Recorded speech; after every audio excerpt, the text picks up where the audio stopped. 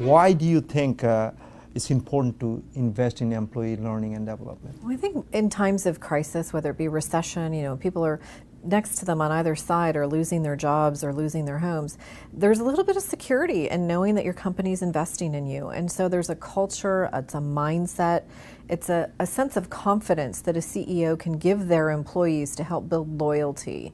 And it's inexpensive compared to the retraining and the rehiring and the losing people side of the business. To be able to invest in somebody a small amount of a few $1,000s a year and keep them happy. We've seen so many surveys over the years where people don't leave because of money. They leave because they're not valued. And one of the reasons that you can help your employees feel valued is to invest in them. Be it training, be it investing in their personal lives, providing daycare, simple things like that. And I think those leaders that see that and that really understand how to commit to the people of the organization. And yeah, it costs money, and there's some P&L stuff that has to be worked out. But at the same time, even a little bit at least shows I care. And there's a phrase that I've heard over and over again that being listened to feels so much like being loved, you can hardly tell the difference. And when an employee feels listened to or invested in, they feel much more loyal to the organization because they feel that somebody cares about them.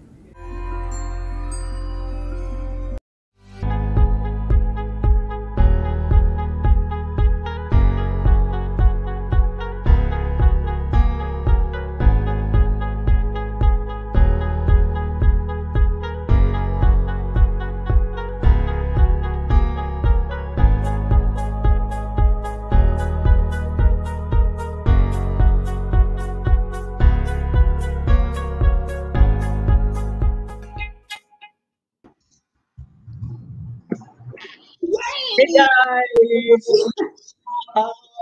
Welcome to another episode of CMA's hashtag HRTV. Hope you guys are doing great. Do you like my baju raya? Yes, I love it. So much. But you know what, James? You look like baju raya. I look like the green screen. You look like Harry Potter's. I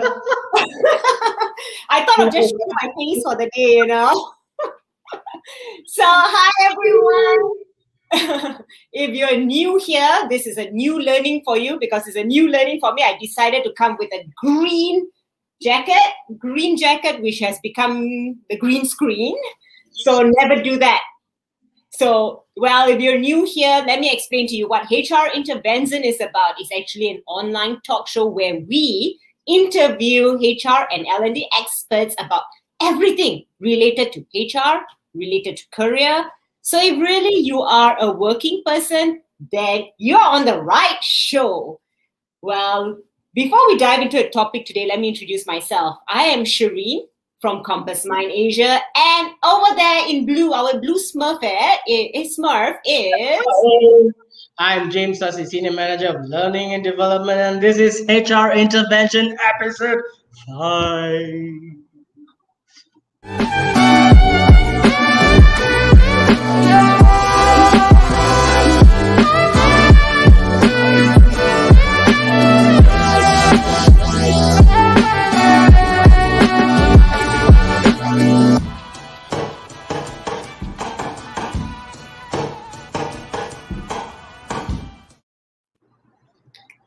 Ooh, I can't believe it. We've actually reached to episode 5 and it's 5th of May. And actually, it just feels like we just got started on episode 1, isn't it? But I must say, in all the 5 episodes today, you look the most handsome, James. You all in your baju raya, all prepared. I know, right? I've got the butang, all that, and the blue color really does bring out the best in me. Shireen, we're at episode 5 on the 5th of May. Hopefully this will be our lucky week where we'll make no mistakes at all. Well, may the 5th be with you. Oh yeah, may the 5th be with you.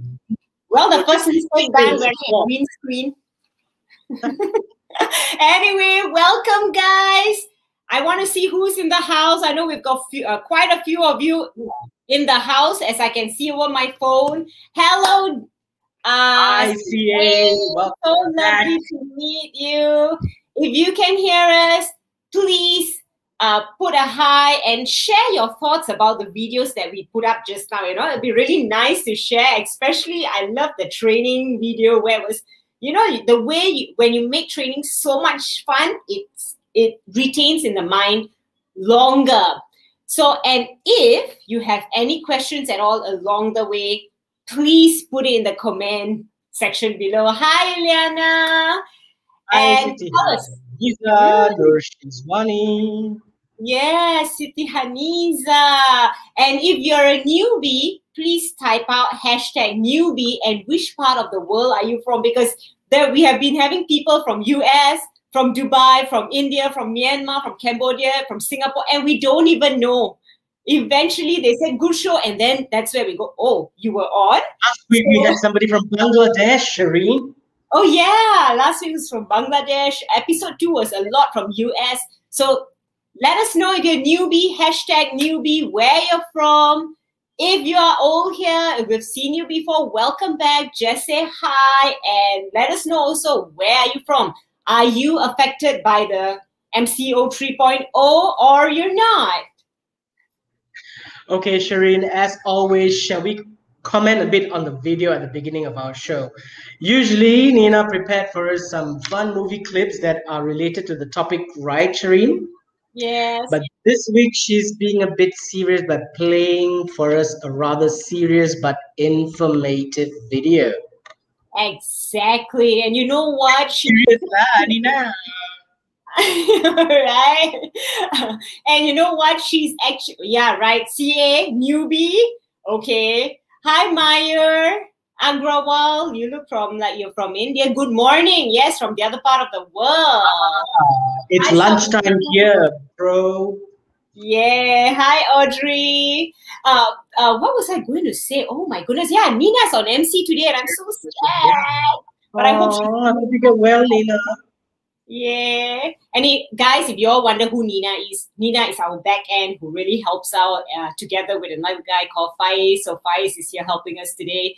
So after all, the taglines is serious discussions only, right, James? So sometimes I think it's okay to get a little bit serious once in a while. Not so that often, right?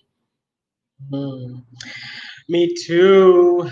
You know, I love the last part where the guy said, "This is why we have training." We start with a dummy and we learn from our mistakes, and now Dwight knows not to cut the face of a real person. Can you imagine if this was a real situation and there was and then you lose your face? I mean, that is so funny, but jokes aside, right? It does highlight a point that is how important training is. I should know, you should know. I've been in this industry for more than 20 years. So have you. Hey, you can't say that. You will be revealing my age. Shh. Anyway, you're right, James. And that's why we actually pay attention to the most serious video that was highlighted earlier. It's so important to invest in training. Well, it's always important to invest in training because it's also valuing your people. And on top of that, we need to know about training programs in the new era, right? Well, if we don't keep abreast with what's happening, then that's going to be really bad. And you know what, James? I'm getting a little bit distracted because Sabrina says, James, you look good in baju Melayu. I thought so unfair. So how many of you are actually fasting and actually upset that you can't balik kampung for Raya? Let us know. Like Ileana has mentioned, affected by MCO, can't go back to my hometown for Raya. I'm so sorry, Ileana. I'm sure many of you are also affected. Isn't it? Let us know. Let us know. Let us support each other. Why not? Isn't it?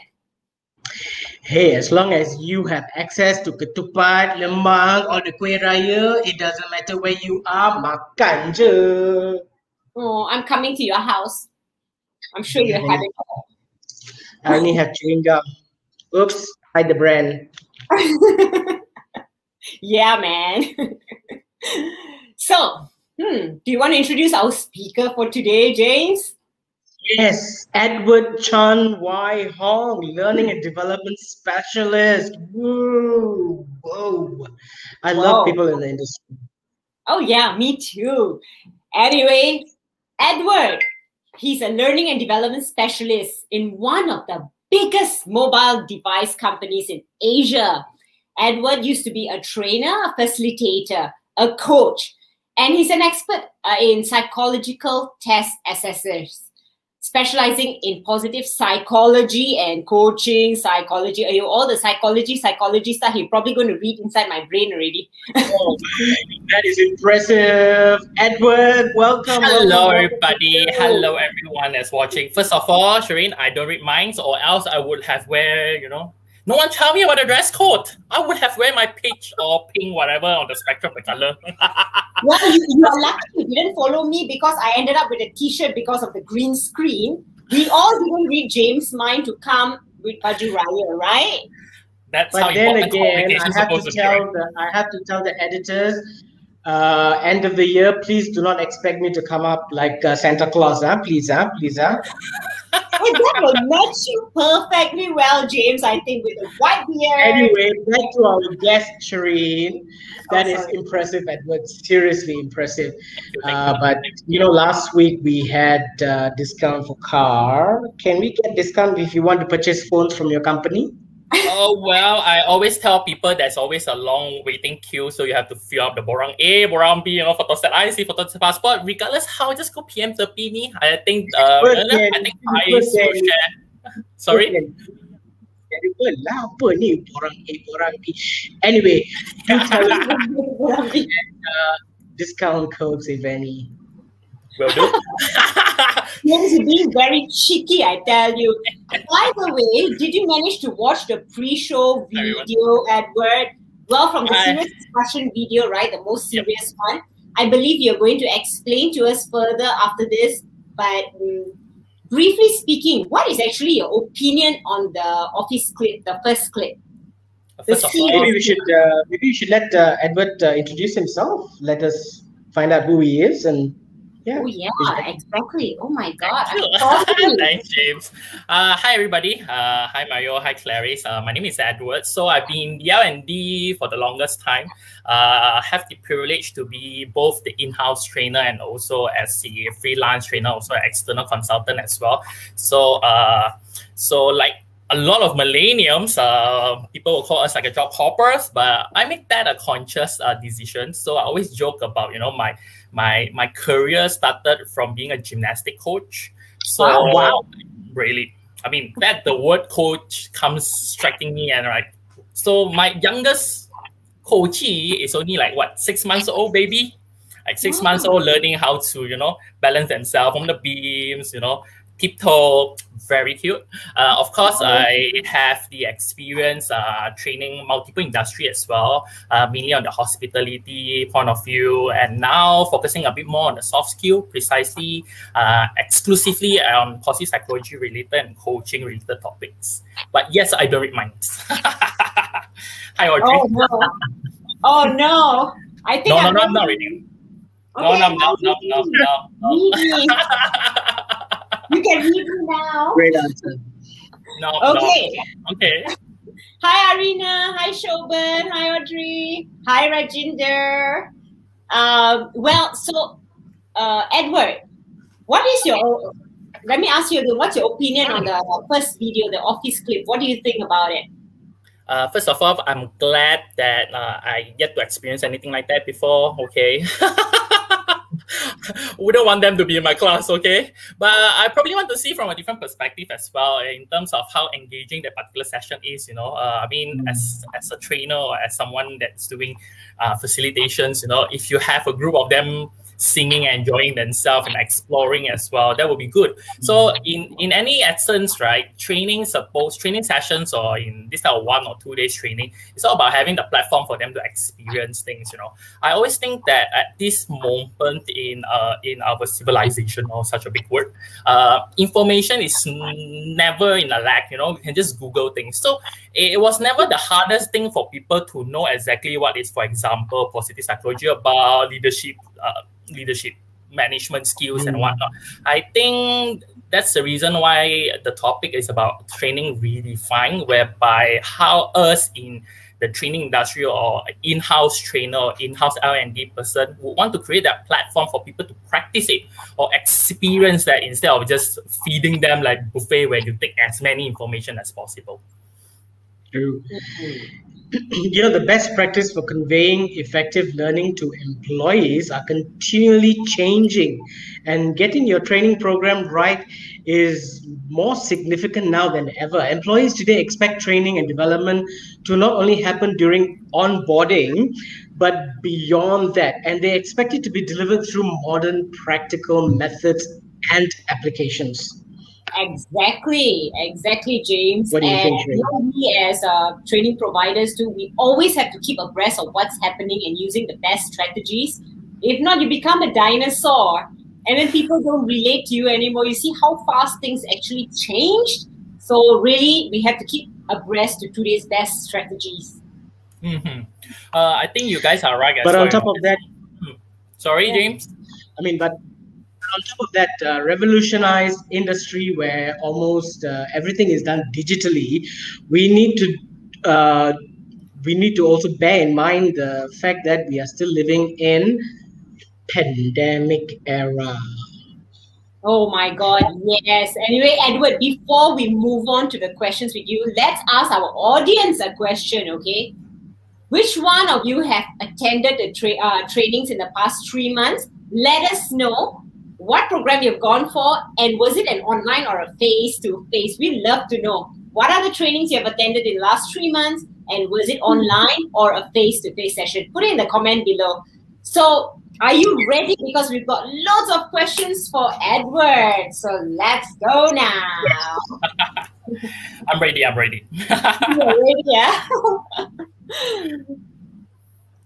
James? Me? What? So I myself also in L&D, and Shireen here is a training provider herself. But perhaps you would like to share with our audience, what is employee training and what is it for? From my own personal opinion, right, or my personal definition, I think employee training is all about providing enough knowledge, skills, or information for people to perform well in their respective industry. And now it sounds very cliche, but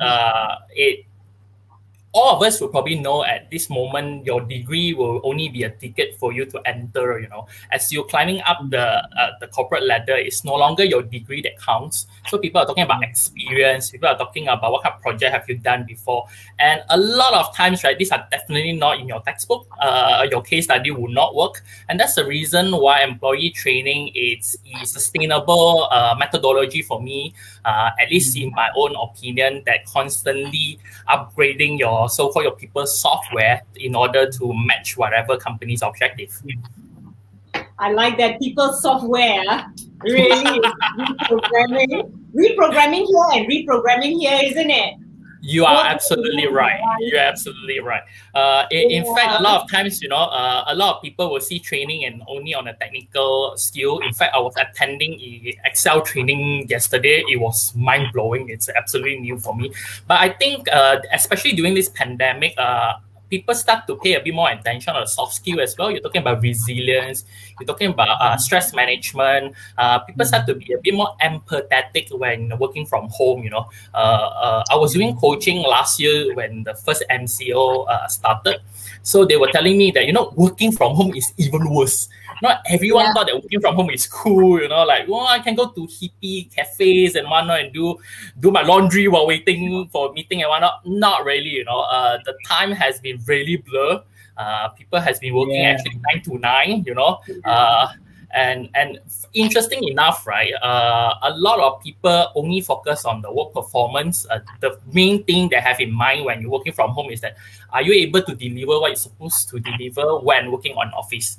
But people do not talk about, how are you? Do you have enough tools, resources? Do you know how to use Zoom account to begin with? So those are the things that also should be in the training, employee training. Exactly. Talking about 9 to 9, I'm a 7 to 9. James, you're a 7 to forever. He never sleeps. Then how do you wake up? See the black panda eyes. Oh, You're right. It's like, I keep telling my staff, it's like, when I go into the office, I'm less busy than I am in the house, because it's, before you know it, it's already 12, and before you know it, it's already 5, and you don't know where the time has gone, and there's still so much left to do. You're right. That's crazy. Especially the meeting as well. Don't you realize that when you're working online, right? There's so many meetings. Usually you can just walk to someone else's cubicle and just settle it in 5 minutes. Now you are gonna set another meeting. So much work, isn't it? Yeah. So I want to ask you. Some companies, they have their own trainers in-house, L&D. Correct. Where the L&D does their own training. What are some of the challenges you say that they face to train their own employees? Because sometimes people get very complacent with their colleagues, right? It becomes a colleague anyway. So what are the challenges you think? I think let's speak from two particular perspectives, from L&D department perspective and also from the whole company culture perspective. Of course, first of all, whether or not the company supports learning culture, you will talk to a lot of GMs and all the stakeholders, or even the HR directors that says that, oh no, training for us is very important. It's very important, but action sometimes speaks louder than words. I mean, this is something serious discussion. I would really want to challenge certain HR directors as well. Of course, their policies, or even how they, the whole system, how much they do encourage training. I mean, I think Sherin and James probably understand, you have people coming in and out in a training, knowing that they have meetings in between, and then the bosses summon them out again, then they come in again, in and out. So they bring their laptops with them, they open it, and they're busy, in their meetings while the training is going on. Exactly. So I think the biggest difference between companies who really cultivate and encourage learning culture are the ones who say that, look, whatever that you need to do, okay, do it later, during lunch and whatever not, really focus on this session, because it's only a day, or sometimes nowadays it's only half a day.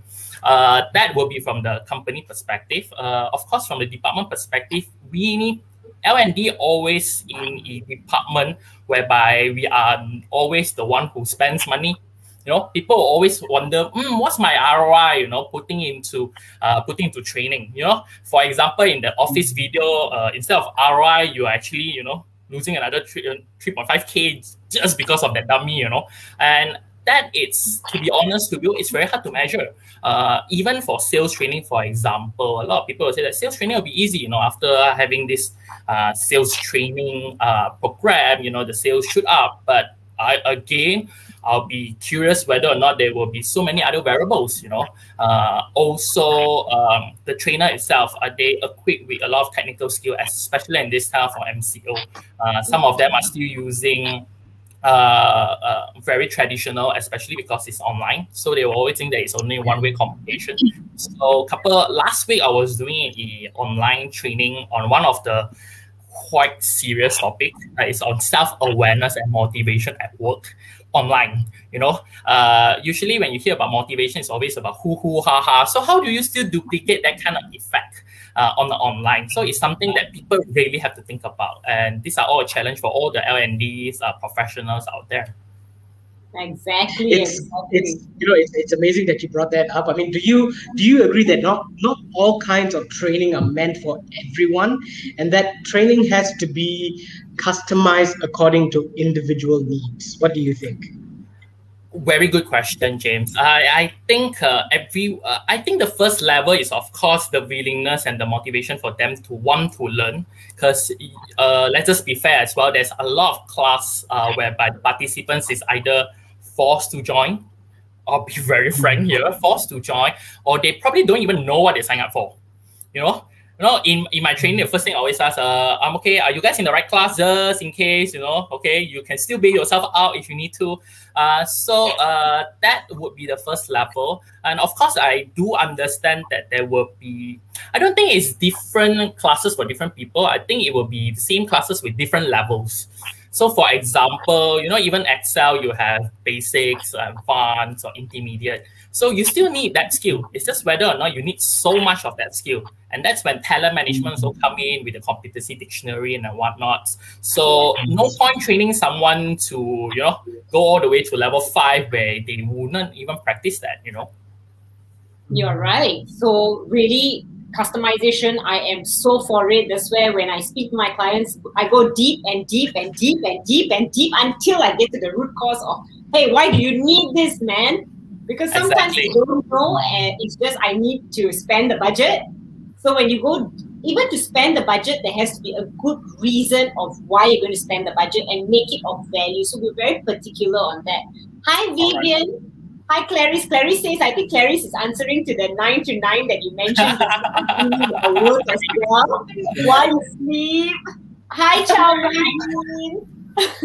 That is really funny, actually. For those who have just joined us, today we are talking about training redefined. So another question for you, Edward. You know, there are different generations now in the marketplace, and their learning is different. Some prefer very Kahoot, very MTV, very fast going, and by the end of the training, it's like, training over.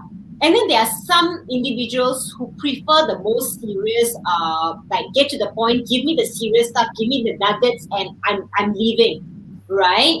What are your thoughts? Yeah, especially I notice C levels, it's like, don't cut the crap, give me the real meat. I want that. Yeah. What are your thoughts about the different generations' learning styles? That's a very good one. I think Sherin has shared about customization. In fact, a lot of time it's not just about content customization. I also particularly very believe in customization is in example and case study. So I have experience before doing training for the same topic, on resilience to multiple groups of people. You have the young talents, like the one that graduates. I've done it internally as well for our management trainees, and also done it for senior managers. So the content could be very much similar, but you as a facilitator, right? You always know that how much can you give at this moment, and how much can you trigger them to ask questions. You always come in with maybe 100% of that content or the knowledge on the content as a subject matter expert. So and the examples of the case study should be related to them. For example, with the management trainees, right?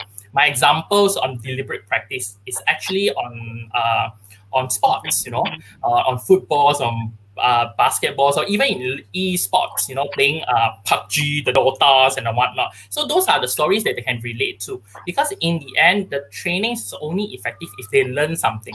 So this is something that as a trainer or L&D professional, because we know so many things, and to be honest, right, our content, right, people could just Google it. It's at this moment, it's not the hardest thing to get, but that's the reason why, as a facilitator, we want to facilitate using that platform to ensure that they could practice and relate it to them. Because in the end, they are the one who's going to leave the room and continue to inspire to learn and also practice that particular skill. Exactly, yeah. That's so true. Hello, sorry, where are you from? Yeah, Mahita. That's Mahita. Hi, Mahita. Yeah. Hi, everybody. Guys, if you are, for the audience, if you guys have any questions for Edward at all, please put it up in the comment, because then he can answer your questions.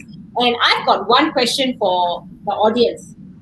What is the biggest challenges that you, as a participant, have faced for online training? Is it too long hours? Is it boring? Is it too factual? What is it that you have faced before? Share with us, because then we know your experience from attending training online. Sitting down to my mom training lah. No, then it's like, I want to sleep. Where's my food? And then half the time go to the kitchen, open the fridge, you know. Because a lot of the times, most of the participants look forward to the breaks. You know, what's there for lunch, what's there for tea. They look forward to the breaks and like, hey, it's time for break, you know. But then when you go on online training, there is no break. You have to find your own food. Yeah, But- and but- somehow food is perks of training also considered. So now it's like, Well, of course, on the online training, it's actually very hard for them to maintain that kind of composure. I think it's equally hard for both the trainers and also the trainees to be in the room for like an hour, or some of them wanted like a full day online training. I'm like, we are not designed for that, man. And you know, the worst is when you have the video up, you can't see the are participants. absolutely right. Yeah, hello, who am I talking to? That is James. You know, if you can hear me. Yeah, or you spend half of the time, hi, can you guys unmute yourself, please? Unmute yourself, please. Can you guys hear? You know, I feel like more like a radio DJ than a trainer during that time. It's like me talking and like, should I play some music? You know what I mean? I'm like, can I get some SMS or WhatsApp coming in too? You know, so that's a challenge. Definitely a challenge for the trainers. Yeah, Could be boredom as well. I mean, Sherin, you are right. I mean, the questions, you know, is it the long hours of training? That's why some online trainings are shortened. Yeah, they have webinars, which is quite short, like half a day or perhaps 1 hour, etc. You know, Edward, training and learning are codependent, right? When there's training, there's definitely or should be a learning process, or else what's the point, right? Can you elaborate on the difference between training and learning? Because this is something that I am always fascinated about. As a trainer myself, you know, people come in and I'm so enthusiastic to just, you know, impart into them all that I know with all the activities that make sense and hope that they take something away. So what's your take on this, training and learning? Well, my personal opinion, right? The definition to me is always very clear. The training itself is the whole process or the sessions where you are equipping someone with a skill to facilitate their tasks, to enhance their work performance. So it's all about knowledge transfer. That's why in product knowledge training, it's always called product knowledge training, the SOP training. It's always not about SOP learning. So it's always, I personally see that as training, right? It's always usually like a mentor sharing a lot of information for them. So it's pretty much on that side, you know, really learn training per se. Learning, however, I see in a bigger, wholesome perspective. I always see learning as how you can inspire someone to continue to enhance the skill after the session. Okay, so training is what happens in the session, when learning should be what happens after the session. Let's just be frank, right? A 1 day training or 2 days training, it won't significantly change someone's life. Of course, you as a trainer, we are very positive. We feel grateful that we are impacting certain people in our session, in our whole career, you know. But if we could inspire them to say that, you know, I'm really curious with this topic. I want to learn more about this topic. You know, I've been experiencing, I've been practicing what. I think that's on the learning side. Because after 2 days, what I can do is just to unlock that awareness to you, that you can, you know, where you can continue to practice and where can you continue to learn, and you're up on your own, you know. And that's the reason why Sherin was mentioning about level 1, level 2, level 3. So after level 1, where the awareness is there, people start to get excited with a particular topic, inspired by learning this topic, they come back again. So training is like a petrol station to me, while the learning will probably be the journey to go towards the end. Fantastic, nice. I really like your answer. For me, right, learning starts once the 2 day training is actually over. Because like you said, it is the after, how they apply it. And guys, did you guys know, I have got some figures here from the the Association of Talent Development, that 95% of people, they enjoyed the training.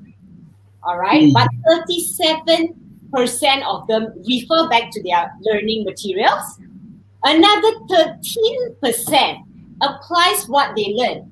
However, only 3% of the training actually brings ROI to the company. That's actually so sad. It's so low an amount. Edward, why do you think trainings fail? After you answer, I want to bring in Kirkpatrick later because I think evaluation. Well, because when you're talking about level 1, level 2, level 3, level 4, Kirkpatrick, way a long time ago in the Industrial Revolution, came up with this different levels of learning. It makes me feel sad when you say that, Shireen, as a trainer who has put in, hours and hours improving my training materials, to learn that 3% of training reached a level where the organization felt an impact. It's very, very sad. Yeah, so why, Edward, do trainings, because 3% is very low, it's considered failed. So why do trainings fail in organizations? Why do you think? What can be done? I think everyone will probably have the same question as well. This is $1 million for L&D. Like, if you can come into a proposal and say that, look, we can ensure you that we can increase ROI to XX amount after training. I think that's $1 million answer. And true to be told, right, I don't have a specific answer to that.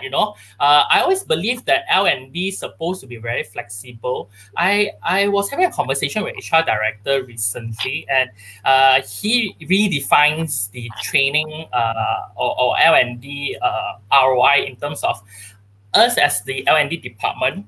Our goal is to support the company's objective and making sure that our people are able to reach that objective. So, for example, if you want to hit X amount of, for example, let's just make it simple, sales, okay? So that's when us coming in as an L&D person to break down that, okay, so what kind of support do you guys need from a training or from a learning development perspective? And that's the reason why it's L&D. It's not always just about the learning part or the training part. It's also about development. And that's the reason I always believe that the journey is very important. Like what Shireen said, learning starts after the session. If you really were to ask me, I think a lot of L&D person comes in from the sake, sometimes really for the sake of doing training, for the sake of doing training. When we measure, what kind of measurement are we measuring? I mean, L&D department's KPI are usually total hours of training, or how many hours a trainer do training. But we are not measuring in any way the results, and we are not collecting enough data. I mean, data freak guy, right? I don't think we are collecting enough data. And frank to be true, the easiest data to collect, right, is basically the happy score, the evaluation score after that. Out of 1 to 10, out to 5, we're like, 4.9. So you can go around and say that I'm a good trainer. I'm a good trainer. People love me. So I always say that those are happy scores, people love you, but in the end, that's the reason why there's always a gap between the top management and comes to L&D. And sometimes it's sad to say that L&D needed more time to prove our effectiveness after the training. And that's the reason why I always believe it's a journey, and that links back to the company culture, to how important do they see that. Or probably a bigger picture would be like a country. A less developed country will probably spend lesser on education because kids, sorry to say, we can't even feed the family. So kids, can you just, be a laborer? Child labor is definitely not something that is good, but however you want to survive, company will probably have that mindset as well. Just go do whatever we need to do, instead of, okay, kids, sit down here, be in that, we invest a couple of years, maybe a year or 6 months or 3 years or 5 years, just to see that. So companies sometimes don't see long-term, and I can't blame them, because it's so long-term. Probably the CEO would have already changed to a different company or moved to a different company, and of course at this moment in time, people would want instant result, and that is something that L&D would, all of us, including I think all the audience as well, will probably struggle with that. Edward, so what can we do to ensure that these trainings are effective? What can we do? I will always see that as L&D should come in from a strategic perspective. So in any strategic meeting, on a board meeting, we definitely should be there. Not HR is always there from the HR strategic perspective on the people side, in terms of the recruitment, the compensations, or the retention. But people do not measure L&D in a sense that, yes, why don't we have like last year, working performance? Do we have a numbers, or do we have certain assessment to test, or do a pre-test and a post-test, a year before and year after, X amount of money being spent, how much does it increase our revenue? I still think that kind of meeting is the one that L&D should be inside the room. And unfortunately, a lot of times in this kind of strategic decisions making, right, and it's definitely not inside. Yeah. That's true. That's really, really true. Hi, Renuka. Thanks for coming on board. Edward, just now you mentioned... you mentioned just now instant results. People want instant results. Companies want instant results. Instant noodles kills you, so instant results also. Bye-bye. I'm not sure whether it kills me or not. But some people like instant noodles. Okay, hello. Hey, you eat instant noodles? I'll come and give you all a talk after this, man. I'm so self-conscious. Okay. Well, we better hope no instant noodle company is going to be interviewed, but if they hear this and you want to be interviewed, I'm more than happy to have you on board. So anyway, Edward, I know you are an expert in training, learning audits. Can you explain the process, how learning audit should be done? Yes, it's something that I always try to advocate, but again, the journey is a very long journey, so hear me out, okay? A lot of times L&D struggle to defend ourselves in terms of why should the company invest on us, or why should the talent invest time in that particular whole journey with us, that we don't have data to support.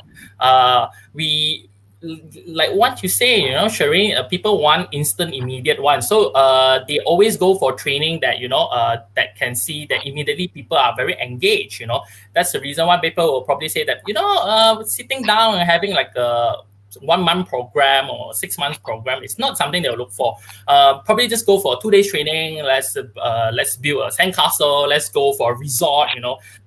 Everyone gonna get happy. Everyone got high, motivated, rah, and then come back. I think that plays a part in the whole journey, but it shouldn't be the only part in the whole journey. So the audit comes in a sense that it's supposed to be a framework in terms of how you learn. So we always have a pre-test, post-test. For example, the pre-test will be, okay, so the company's ideology, what are we going to try to achieve this year? And what's the gap in between? That's when HR always comes along, knowing the gap, the competency gap. So a lot of work, okay, hear me out, okay? And knowing the fact that how can we raise the bar maybe from a 5 to a 6. Let's don't go for the highest, A lot of companies will say that we want our people to be the best people, Me throwing back to an example in a war, right? Probably half of the people are probably, normal soldiers. We're probably getting brooms or probably getting some rusty knives to go to the war, So that's when the general comes in. And how do they deliver the message so that everyone, let's have this target, okay? And learning should be the way, in that analogy, will be equipping them with the right armor, the suit, how do they run around, how do they retreat, how do they go offense, how do they listen to the drums and whatnot to follow. So audit is the one that you come to result. I mean, wartime is easy, you know what I mean? Okay, you know whether you win or lose, but in a learning perspective, right, people or most of the companies, including some of my previous client as well, was struggling to understand the fact that, okay, I'm going to put 100K, I'm going to wait 1 year to see results, okay? And so audit is the one that will comes in from a pre-test, post-test perspective, cut into quarters. I always say that every single quarter should be fine. And a lot of times that this kind of trainings, right, we only do post-test. So we already know. For example, you have a kids that learn standard 1 maths. Of course, I want to check the baseline. You know, are you starting from 3? Are you starting from 4? But now you know that everyone starts from a 6, so there's no comparison. The pre-test is the one that's missing on the audit, and also after the training. Yeah, sorry, yes, go ahead, Edward. No worries. And the audit is the one that will count all this, you know, the whole process. Then by the end of the year, you can actually generate a report, you know, after X amount. And the report or the audit on quarterly basis actually helps us to pivot as well. So sometimes you realize that, hey, actually our people, our talents are way more competent than we think, you know. So as an L&D person, we would want to change our content. So that kind of pre-test, post-test is the auditing part that I think a lot of times, a lot of companies are not doing that enough. Who is supposed to do that pre-test, post-test? I would definitely believe it should come from the L&D. L&D should lead that. And of course, we have multiple I would say connections with other departments as well. For example, in a company itself, there will be people who really needed more technical skill as compared to the soft skills. You know, the finance team, for example, the supply chain, for example, the retail team, for example, they will probably want to learn technical or what we call the hard skills. So these are skills, or these are the assessments that, to be honest, might be easier to measure. But how about engagement? You know, soft skills. After let's just say that after a positive psychology related training on stress management, how would I know my people are better handling stress? And that is something that, to be honest, it's harder to measure. Is it measurable? True. I mean, when you that's my question exactly, because you know, as a trainer myself, when I in my previous companies, when I develop a training specifically for my company, I always put in this: what is your knowledge before, and what is your knowledge now that I have conducted the training? Not only to assess myself whether the training that I had conducted had created the impact that I expected to. That is number one. Number two, whether my participants are taking more than just 3% of knowledge out of the door when they go out into their departments, where they are supposed to create these changes. So the knowledge they had before they came in, the knowledge that I equipped them while they are in my training room, and then what they take out and practice and continue to practice. So, you know, as L&D people, we cannot be out there to measure what happens outside. That would be for the managers, the line managers, etc., to come and feedback to us and say, hey, look, your training was really great, you know, it's impacted our you know, finance, etc., etc. But it's true. I mean, what measurement is the right measurement? Wow, that's a good question. There's no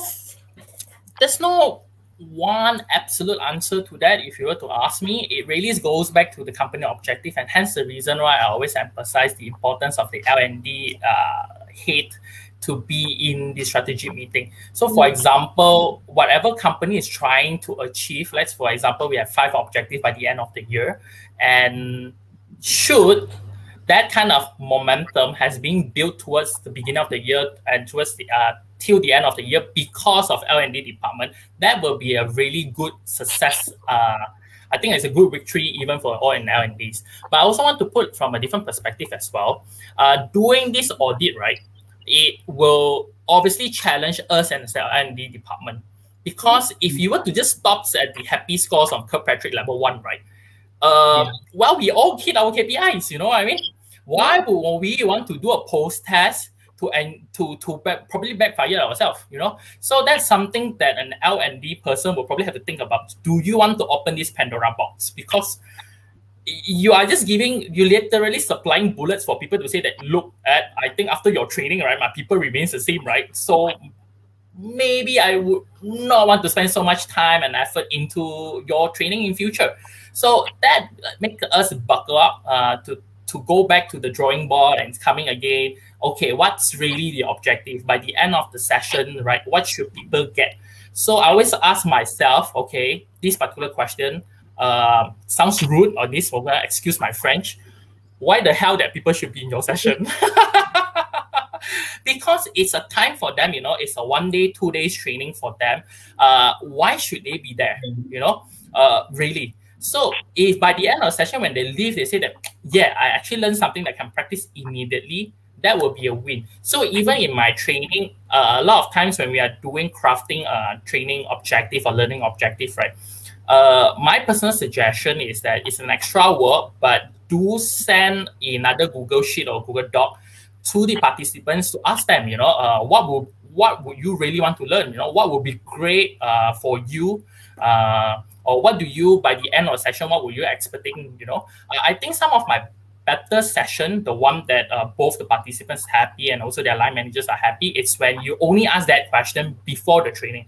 So when you come in, right, you don't shock sendiri, you probably want to, no, seriously, I mean, L&D, sometimes we shock sendiri with a lot of things that we were like, oh, this must be the best thing, I happened to present once on 7 habits, telling people that how wonderful 7 habits is, how it changed my life as an individual. But I realized that after the training, half of the people can't relate to it. That's when I realized that, at this moment, at this time, this is not the content that they need. They are the target audience are on the lower side of the hierarchy, where they are just trying to survive at this moment. I'm not talking about thriving at this moment. So this is something that I realized that, I've been shocked sendiri throughout my whole 1 month, trying to do this to multiple sessions. And when that interview questions being asked in the beginning of session, so they'll tell you that, Ed, I actually prefer a lot more case study in terms of how, successful transition in terms of culture. So, and you're able to prepare better content for them. I think that's very important. We are the facilitator.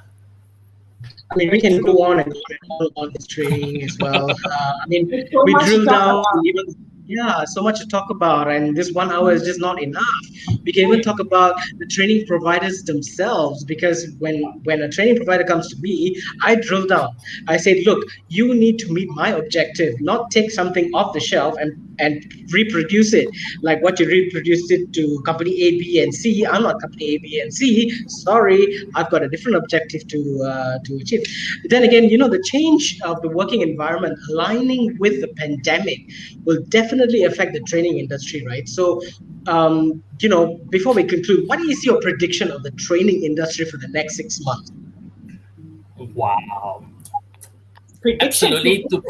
To begin with, I don't read minds now. You ask me to predict. I personally feel that learning will be easier to access. So all the multiple open online learning source the Coursera's, the Udemy's, the TEDx will be more easily accessible for people, and it's more visible. Yeah, and it's also more visible to people as well. Because previously people will not see that. I think a big change probably by the end of this year is that certain companies will started to pay more attention towards online certification, meaning it's no longer, so when you have it on, your LinkedIn learning certification, when you have your Coursera on the certifications on your LinkedIn, right? I think somehow it started to carry more weight. People started to believe that, it's still a legit content, people spend hours, and it's hard to actually pay attention online. I have to admit that sometimes it's a hit and miss for me as well. Yeah. And the statistics actually shows that, it's very low. It's only 15% of people actually completed the whole, whatever Coursera course or Udemy course, That will be my first prediction. I think we'll be very safe about words, okay? I think the second one would be a lot of trainer has been focusing a lot on face-to-face, focusing a lot on the corporate level 1, people, if someone come back to you and say, I love your training, it's so engaging and so fun, right? As an L&D person, I will be very conscious, that shouldn't be the only measurement.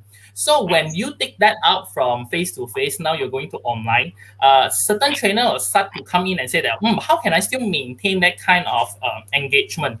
I've been doing trainings online since a couple of years ago. So remember the self-awareness and the self-motivation. So I was introducing something, not even, I think you all could be very familiar with Johari windows. Yeah. So how do we do Johari windows, right? Previously, I was doing face-to-face using sticky pad. So I'll going around, everyone write down whatever you feel about someone else's strengths and whatnot. You're going to stick around, people having fun and whatnot. But how do you still get that objective and that, I would say not impact, but the objective of the learning through online? So I do pretty much the same thing, but using Excel, Google Excel sheet. So people still go around to different tabs and typing up. They will still put in their respective Johari windows and whatnot. Then I broke them into breakout rooms and have that kind of conversation. One of the biggest danger that online trainings that we have, right? It's always about, okay, how do we make them happy? How do we make them engaged? So when I was thinking about that, right, I was in my house rules, right? I'm telling people that, bring your food along, bring your snacks, bring your pillows, because it's impossible for you to sit here for 4 hours being like that, So yes, exactly. And you will definitely anticipate that people will be off track, exactly. And I always have this time of rules that every single 15 minutes on online training, you should have at least an activity or questions that trigger conversation. So it's every single 15 minutes. And then we have a comment from one of our students, Cheryl Stella Barrett. She says, James, to answer your question, the training industry will certainly gain its space as organizations will want to upscale their people. And secondly, we talk a lot of online and virtual training, but seriously, normalcy will come in and face-to-face will happen by next year. Wow. Impact is created by engaging and feeling the vibe of the people. So do I see the progress will be slow, but definitely upwards. Anyway, time is upon us. We're approaching the end of our session. Shireen, I don't want to go, but, yeah, we would like to thank our guest, Edward Chan. It's been so insightful. Thank you so much for all the brilliant input you shared, and most of all for your time to have a serious discussion with us today. Thank you so much for having. And thanks to everyone who took your time to come to listen to Edward and us. If you have any comments or any questions or even suggestions for us, do let us know. And if you'd like to follow Edward, his social media link is in the comment below. We can just join it. Yeah. Having so much fun. This is such a passionate topic for me, I can speak for this for hours. Yeah. I think we can have teh tarik. All three of us. All three of us should meet. All three of us should meet and really go in deep into, what is the way forward, etc. James admires the teh tarik because he looks like the mama shop guy. Hey, I told you not to say that. Our next episode of HR Intervention will be 2 weeks from now, which is the 19th of May, 2021. Same day, same time, same place. And we'll have a really special guest joining us to make sure, you mark your calendar. Don't forget to connect with us on all our social media platforms. We'll put the links in the comment section, both LinkedIn and Facebook. If you have any training-related questions, please drop us an email at training@compassmind.com. Till we see all of you on the next episode. We hope to have more people internationally too. Stay safe, stay kind, stay healthy, and see you on the next Hari Raya. Oh yeah, Selamat Hari Raya to all celebrating. James, you want to sing? You want to sing, James? I'm ready. Edward and James can sing Selamat Hari Raya. I want to hear. You want me to joget as well? Selamat. Come on, let's all dance. Hari Raya. Come on, Shireen. So till next time, we'll see you guys on the next episode of HR Intervention. Serious discussions only. Selamat Hari Raya. Bye. Shireen, sing. Selamat Hari Raya.